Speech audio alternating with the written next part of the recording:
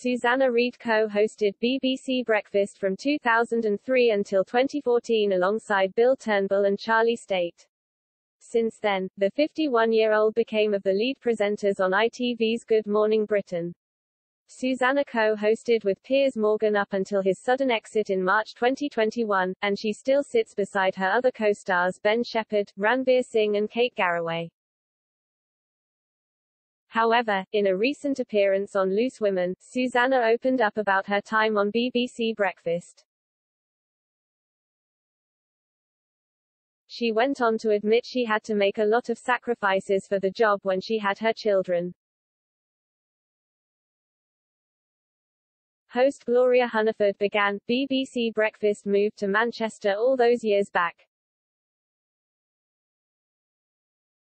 How many trains did you do a day just to be with your children?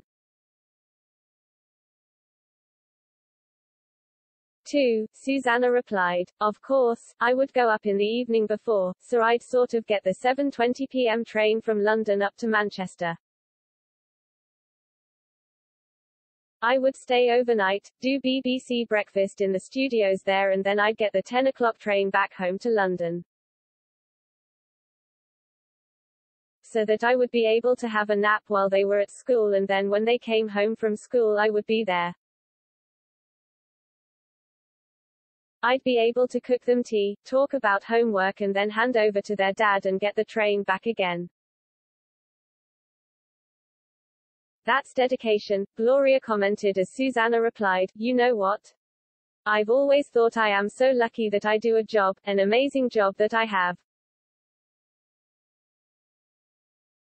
Being in live television I think is the best fun you can have, and it is a time of day when they were mostly asleep.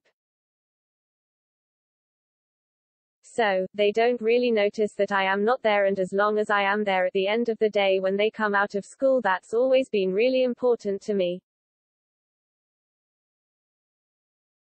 How is it now they're a bit older? Well, Christine Lampard went on to ask, have they a real sense of what you do and who you are on the telly?